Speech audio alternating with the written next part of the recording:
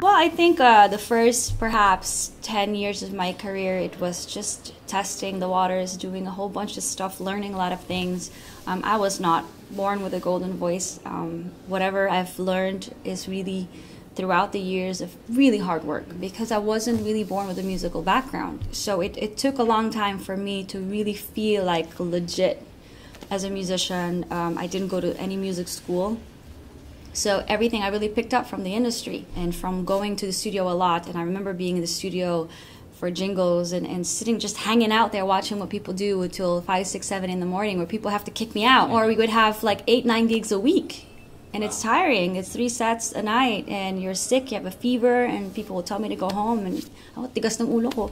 I'd be like, no, I gotta finish this. The only thing that I've fully committed to, I guess, in my lifetime, that I've really, through thick and thin, music has been on my side. And I think 10 years for me was an investment. It was really learning the skills.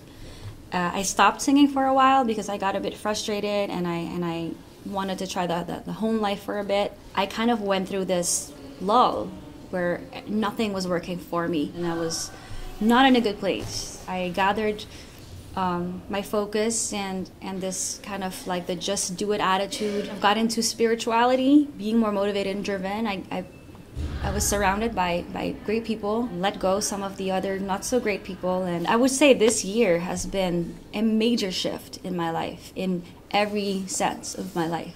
When I came back, I realized it was like a long lost love. You can walk away from music, you can turn your back on music, but a real genuine creative artist, your life will not be fulfilled when you don't have that in your life. I knew this is kind of like my dharma. I need to go back into it. I have unfinished business here, and now that I'm even mentally and emotionally more mature, I can put that in my music. And it felt right, because this particular competition was kind of like a milestone and kind of a personal validation that those 10 years that I worked my butt off was really worth something. It was for me a very large personal victory. I've done something right, no matter the pitfalls and the obstacles and the frustration about certain aspects of the music industry. It was for something very, very significant. Pala. Hi, I'm Aliya Parcs, and I am inviting you to subscribe to Radio Republic's YouTube channel right there, right now.